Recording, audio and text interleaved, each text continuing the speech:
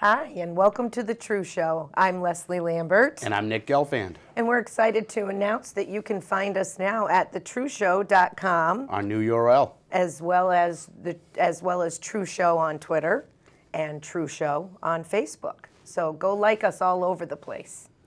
If you can't get enough of us. That's right. We're very adorable. So Leslie, you know how they say you can buy the Brooklyn Bridge? Yeah. Well, now you might be able to actually buy the Empire State Building. Awesome. The Empire State Building, which is essentially a symbol of U.S. innovation, it was completed in 1931. It's a 102-story building, and it's been owned by the Malkin family through various smaller companies since 1961. Wow. And actually, they purchased the ground below it in 2002. Which is not a cheap endeavor. Yeah, absolutely. And what happened is they recently filed with U.S. Securities and Exchange Commission for an IPO. There are some lawsuits pending from some minority owners, but they're looking to take the Empire State Building public. So they'll sell off parts of it? Actually, or they want to sell the whole thing? They're combining everything into essentially a real estate trust, and then they'll be selling shares of the trust. Wow. Which will be interesting for those of you who are looking to invest in the Empire State Building. Just as a side note, it was recently appraised for $2.52 billion. So let's do it. Absolutely. But some of the actually minority stakeholders are suing the Malkin family because they're saying they're undervaluing the stock. Oh. So, and actually, the building houses many businesses, including actually the East Coast headquarters of eBay, use that as an office. Interesting. So, anybody wants to buy Empire State Building, might be possible soon. Sounds good. I don't know that I can afford it, but that's cool. Absolutely. So things are, always on, everybody's always interested in what's going on in the housing market. And recently Warren Buffett, he's known as the Oracle of Omaha, yep, came out with some interesting comments about housing recovery. And he was talking about the fact that single-family homes, in his opinion now, are the best investment possible. And that if you're looking to make an investment, it's better than the stock market or anything else. And he was actually quoted as saying if it was feasible, he'd be out buying millions of single-family homes for himself. And specifically distressed ones. Yes. The one thing that I've always found interesting about Warren Buffett, his net worth, it was listed at most recently at $39 billion, is that he still lives in the same three-bedroom home that he's lived in for 50 years. He bought this home for something like $31,000 right around the time he got married, right after he got married. And when asked about it, he basically says that he has everything he needs in the home, so there's no real reason to move. This home is like a three-bedroom in a pretty decent neighborhood of Omaha. Something you would probably see maybe a dentist live in. It's a higher level home, but certainly not exorbitantly a $39 billion. Let's just say you will not see it on MTV Cribs anytime soon.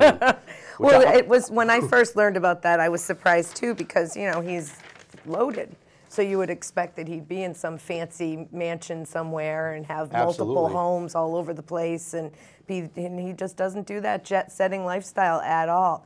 But so his opinion was that because there is still somewhat of a market with the distressed properties that are still laying there, and the interest rates are so cheap, that you mortgage yourself out on as many of these properties as you possibly can afford and hang on to them, because you can get decent rents for them right now and manage them as rental properties, and then when the market recovers sufficiently, you'll have net gain in the equity, and if you decide that it's time to sell, you'll make way more profit than you could have returned on stocks or any other investment.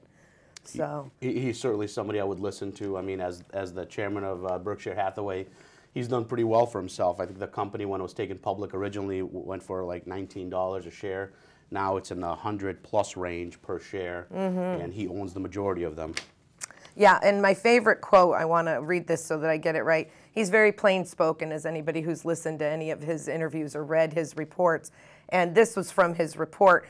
He said that the housing market will come back because some human factors can't be denied forever. People may postpone hitching up during uncertain times, but eventually hormones take over, he wrote. And while doubling up may be the initial reaction of some during a recession, living with in-laws can quickly lose its allure.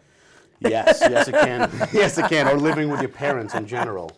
Yeah. You know, so, and you know, the first-time home buyers out there will be the ones that ultimately will pick up all these properties. Yeah. And it does make sense. Yeah. So get out of your in-laws' house, buy a house. Buy a house. Listen to Warren Buffett.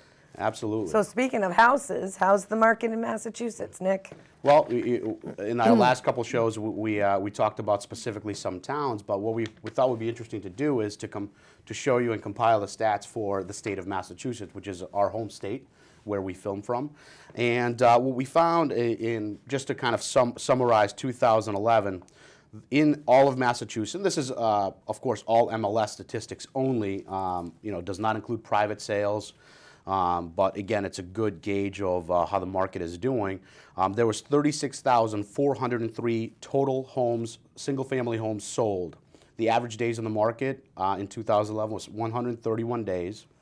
The median sale price in Massachusetts is $290,000. If you compare it to 2010, the total sales was 36,946, so that's compared to 36,403, so very, very close. Yeah. The average days on the market was 118 in 2010, so as compared to the 131 in 2011, slightly up for days on the market, so marketing time has increased a little bit.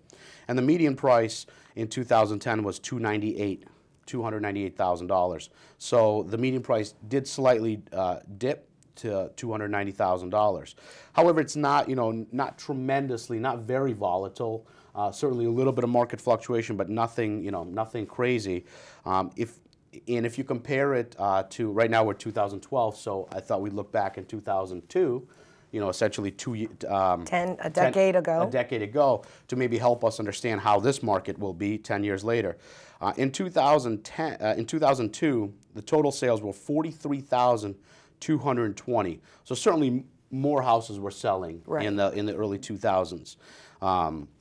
The average days on the market was 73. So I mean that is, you know, a little bit over 2 months. Quick. That is really, really quick.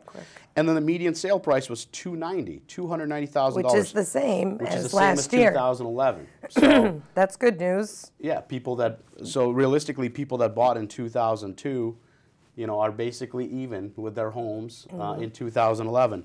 You know, real estate is a lot clearer in retrospect. You know, in the rearview mirror, we can definitely see, you know, how the market is doing. So there's no way to tell how the 2012 market will turn out to be.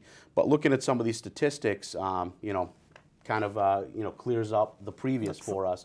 Lets us know that the market from 2010 to 2011 has not really changed too much. And actually, it's probably important to note as well, in 2009, the median sale price was $285. So from 2009 to 2010 and 11, it actually did slightly increase. So that is Massachusetts in a nutshell. Well, thank you all for watching. This is The True Show. And again, I'm Leslie Lambert. And I'm Nick Gelfing. See you next time.